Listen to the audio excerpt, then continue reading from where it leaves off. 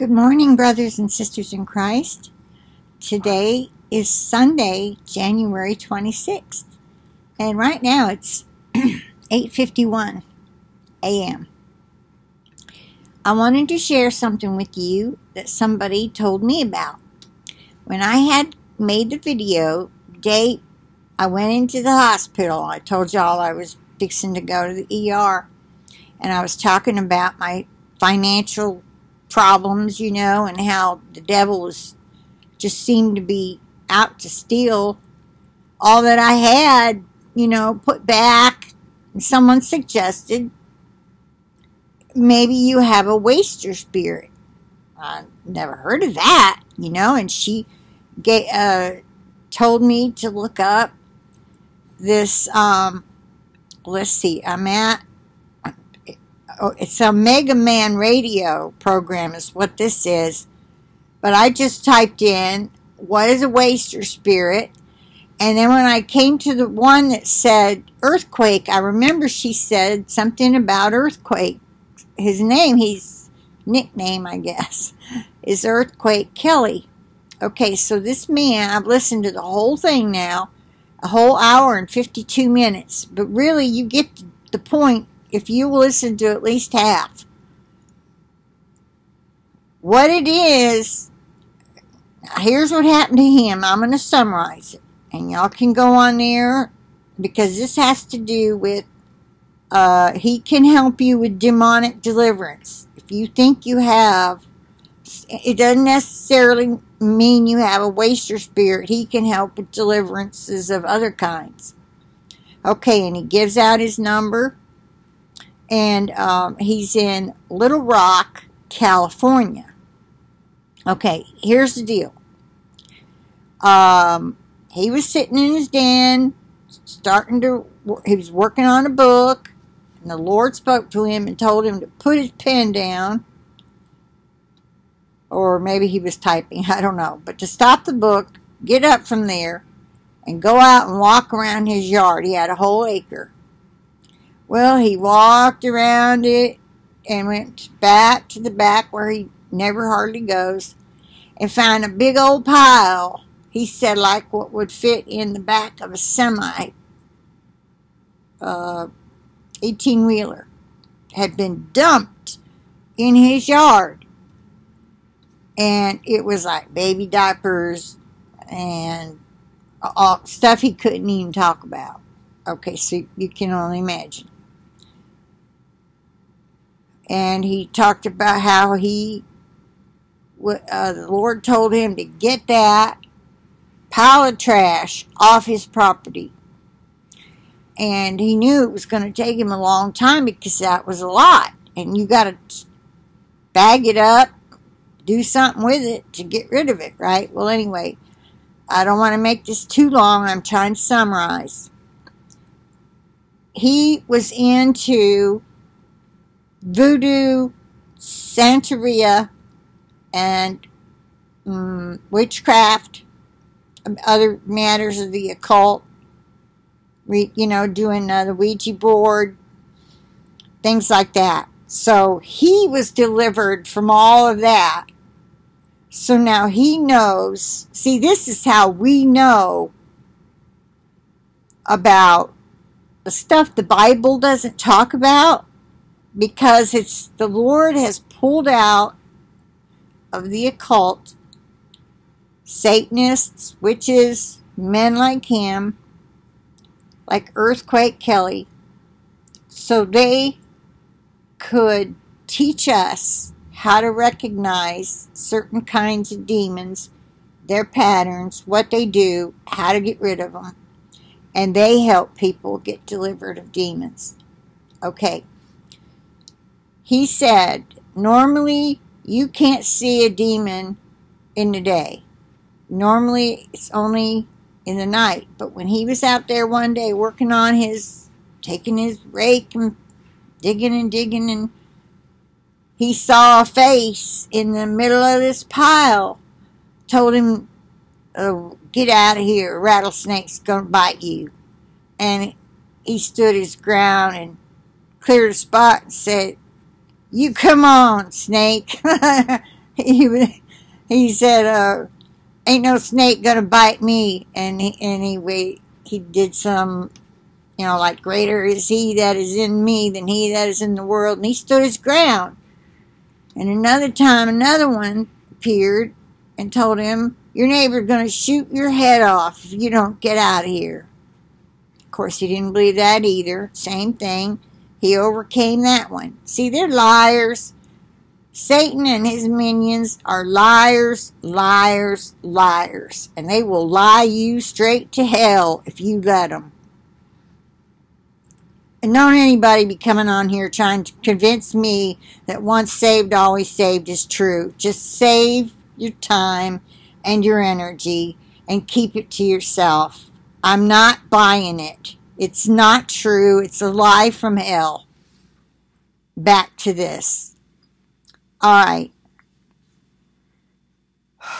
And no, I'm not leading anybody astray. The other camp is. And it's making me mad. So stop trying to tell me that I'm doing wrong by teaching that it's a lie. We have to do things. I've said it how many times now? You just take your pride and go on now. Okay. Anyway, back to this.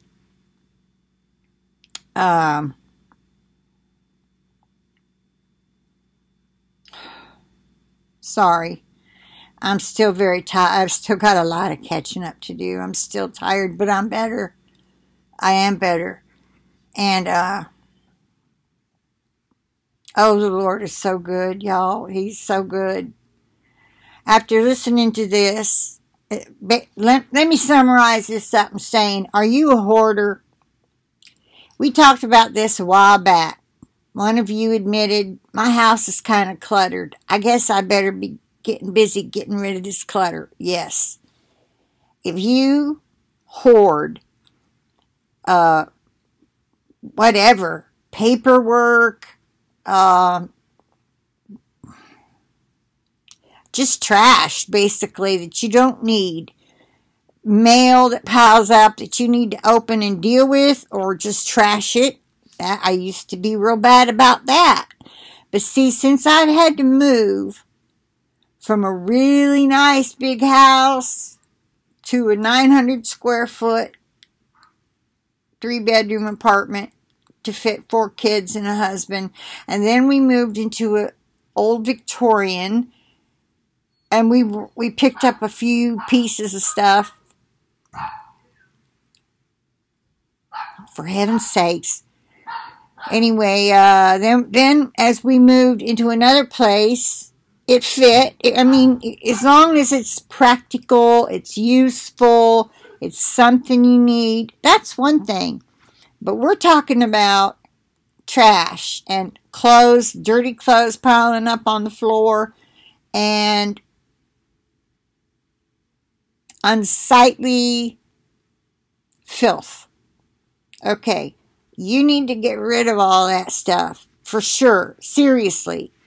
And this man, even though his pile was way bigger, it was done for a reason. And the Lord allowed him to get on Omega Man radio show and tell about it. So that we could learn. You know, while back people were saying, get your houses in order. Get your houses in order. And most people think of that as spiritual, which it is. Get your spiritual house in order. Get your garbage out of there first. But while you're doing that, get your house in order. Get the junk out of the corners. Clean out the closets and throw out the clothes you don't wear anymore. If they're usable, please donate them to a thrift store or a church organization that gives them away for free is even better. But other than that, if a thrift store, you know somebody that needs clothes, just give them a sack, something their size, obviously. Okay. So, this demon, one of these demons stole his best rake. Listen, I've had things disappear, and I wanted to say, oh, so-and-so took that, or so-and-so took that, you know what I mean? And then it would reappear. And then I would think, oh no, they wouldn't have brought it back if they took it. Those things were stolen by demons. I knew it. I knew it in my heart. Those 2 favorite blankets of mine disappeared from my house in Jacksonville, Alabama when we moved out. They were Christmas blankets. One was a thick, soft throw with cardinals all over it. Cardinals is the bird of Ohio, and my aunt had bought it for me. I know she paid $100 for that thing. And the other one was a homemade crocheted that my ex-mother-in-law made for all the girls in the family, including me, her only son's wife. And those 2 blankets were gone. They had sentimental value. Did I need them? No, but that wasn't the point. The point is, demons can take things. And you ask God to make that demon bring back your item if you suspect it. And if somebody else stole it, well, then you may not get it back. But it doesn't hurt to try, does it? The spiritual world, I'm talking, that was way back in 97, something like that, maybe 95. That was quite a long time ago. That from one Christmas to the next, those things disappeared. Anyway, the point is, now I know for sure demons can steal things. And he talked to God. This man, Earthquake, Kelley, prayed to God to make that demon bring his rake back, because it was like a metal steel, the really good claws, like you could really dig stuff up, because there were roots in that. He had to pull this string out. He was talking about pulling out a string from the ground. And he pulled it, and he pulled it, and he pulled it for an hour, he said. But then he equated it to a spiritual manner that some of us have to do. Cleaning out a spiritual matter. And we may have to pull on it. See, that I don't exactly understand how to equate it. But if you have a spiritual problem, or you think you have a demonic influence in your life, you may have a string, so to speak, that you are going to have to pull on for an hour. In other words, fast and pray to get rid of. It takes some work, in other words. You don't just pray, oh dear Lord, make this thing go away. I rebuke you, Satan, in the name of Jesus. I command you to be gone. In Jesus' name, amen. And then you consider it gone. Hey, sometimes if they're just hanging around your atmosphere, that'll work. But if it's in here, living in your outer court, it could take some fasting, and maybe even if you can't find a person you trust to lay hands on you, here's what I suggest. Now, you can call this man and ask him. Get you some olive oil if you can, or pour a little vial of whatever you got. Cooking oil, canola oil, vegetable oil. It just needs to be oil. Pray that the Father will bless it for the purpose of anointing, for purification and sanctification in Jesus' name. And you can use that. And you can dab it, and in Jesus' name, I command you to leave. You can put the sign of the cross, or just a mark in here, or whatever it is. And pray. It would really help if you could pray in the Spirit. If you know somebody that can, let them be praying with you. I would suggest, you call him, and he could probably tell you better based on your symptoms, okay? Because there's different kind of demons that cause you to do different kind of things, and you may be struggling in one area. Maybe it's smoking, maybe it's drinking, maybe it's using some bad language, and you just can't seem to stop. Get this man's help. You want to lay that thing down, put that flesh to death. These are things we do to be holy. Not that I don't believe you would not go to heaven. If you had a demon, it would get left.